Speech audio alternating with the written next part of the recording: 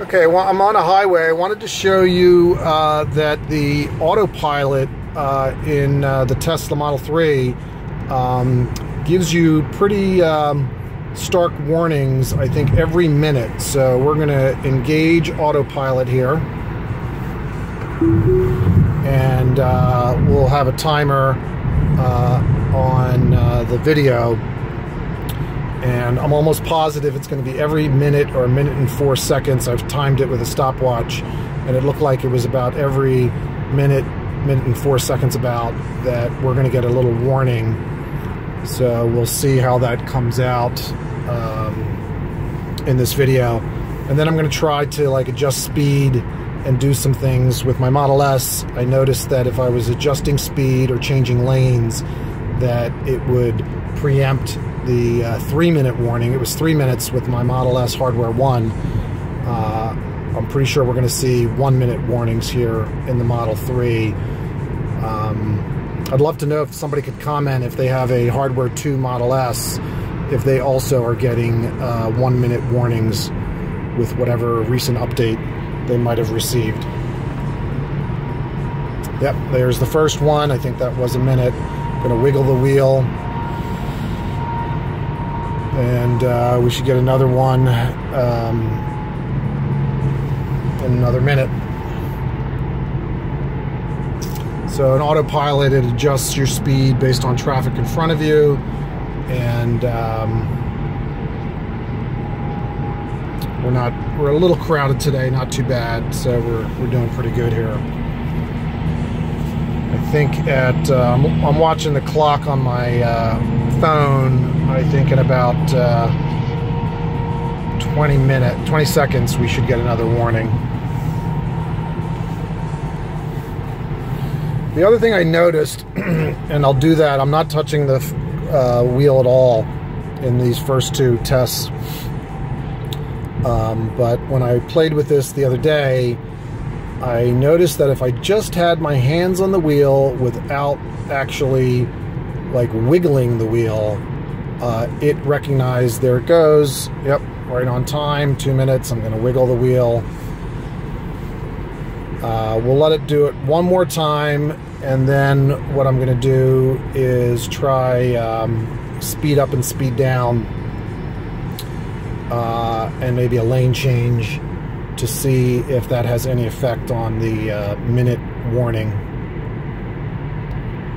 So what I was saying was, I noticed that if I just had my hands on the wheel, probably giving some feedback, because my hand is actually on the wheel and potentially giving a little bit of resistance, very minor resistance, to whatever steering it's trying to perform.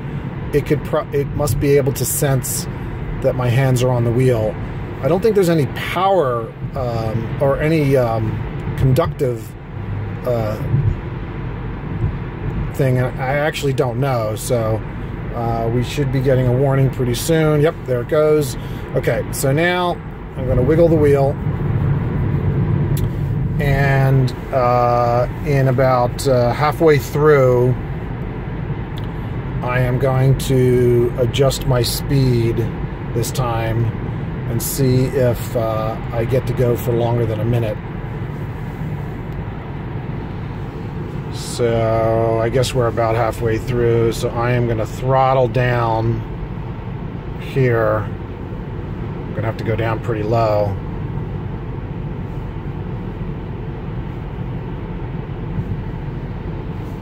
Just to get it to slow down, because we're in a lot of traffic, and then I'm going to throttle up.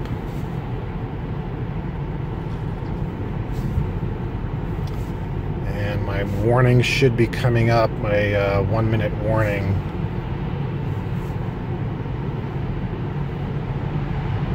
Should be somewhere around here.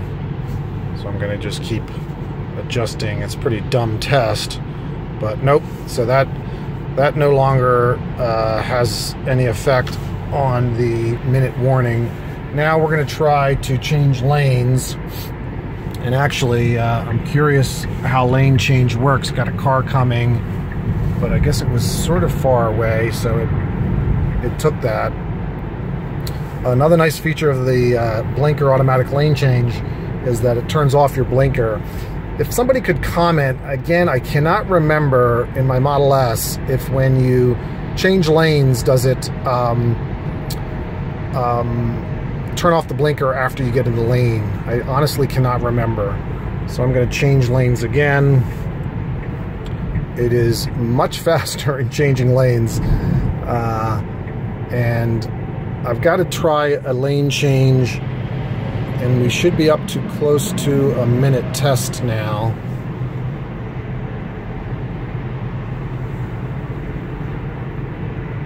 So let's see if the lane change had an effect. I should be very close to that minute. I'm going to change lanes while we're waiting on that minute warning. And it looks like we did extend the minute warning, so I'll just keep changing lanes. People around me are going to think I'm nuts.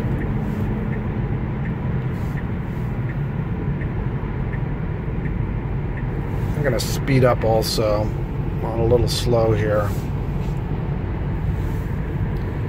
But we are definitely beyond a minute now. Change lanes back.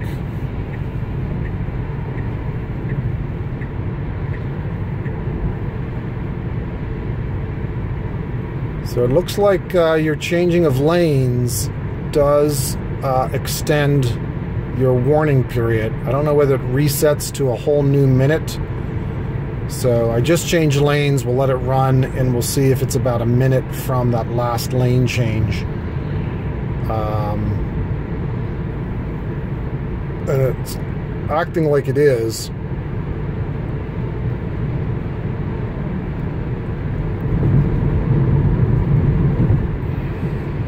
So I will just hang here.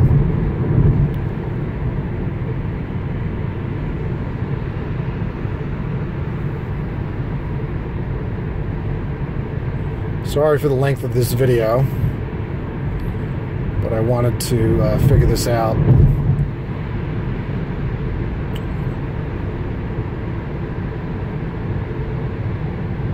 Yep, I bet you that was about a minute. So looks like your lane change resets the minute timeout.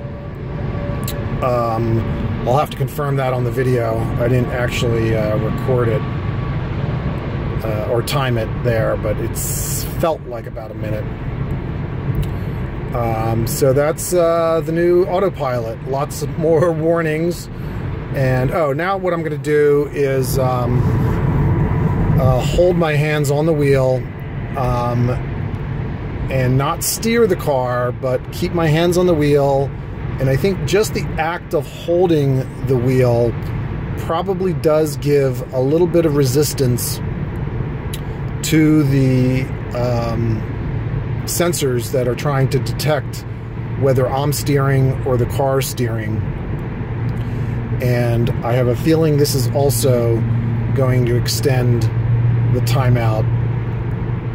I'd be very curious if it completely eliminates the timeout or it goes to like a 3-minute timeout. So this is a good test. I wiggled the wheel a little while back, and then within I think 20 seconds or 30 seconds I grabbed the wheel. I'm holding the wheel somewhat firmly, not overly, but my hand's on the wheel. I can feel the wheel turning and very slightly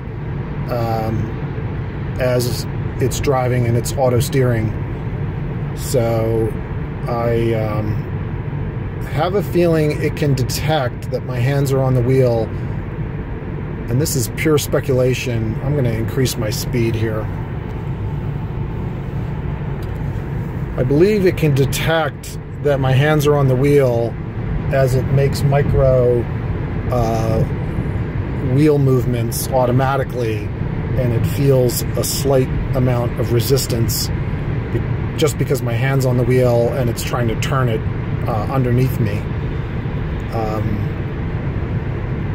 I can't believe they have some type of sensor built into the wheel that can detect my hand grip or body temperature. But it could. It might. I don't know how I'd be able to tell the difference. I guess just hold it extremely softly and see if that... Here's a situation. I came up fast. It detected that car a little late. I can't remember what I have my following distance set to. I think I dropped it down to 1. One somewhat annoying feature is that if I go into controls and autopilot, sorry about that, wanted to keep my hand on the wheel, the following distance, I set it down to 2, is 2 clicks away. It used to be a twist of the stick, and I used to adjust it occasionally between like 2 and 4, keeping it at 3 most of the time, but sometimes I would want just to get a little closer to the car in front of me, so I would make minor adjustments. By the way, I am well over a minute, maybe even 2 minutes, and I have not gotten the warning, so this is going to be nice. I don't recall if I ever did this test with my Model S. So again, Model S owners out there, if you're watching, it would be nice to know if in Autopilot, I'm pretty sure you have a 3-minute warning. Every 3 minutes you get the warning. If you just keep your hands on the wheel, don't steer actually, because if you did steer with, if you did actually move to steer, you're going to disengage Autopilot. There's 2 ways, excuse me, 2 ways to disengage Autopilot. One is to actively steer the car, and 2 is to press the brake. But with just your hands on the wheel, will it disable the 3-minute warning on the Model S? Because it seems like it's doing it on the Model 3 with Autopilot hardware 2. I had hardware 1 on my S. So this is good. This is really nice. I was a little upset getting the 1-minute warning constantly.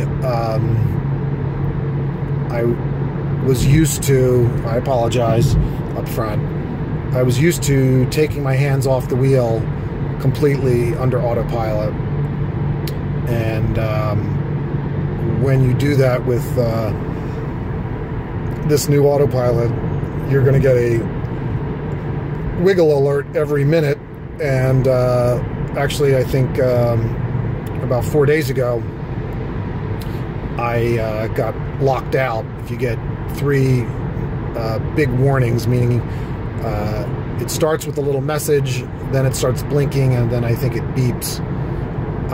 If you get 3 of those, I believe it's 3. That'll be another video, I guess.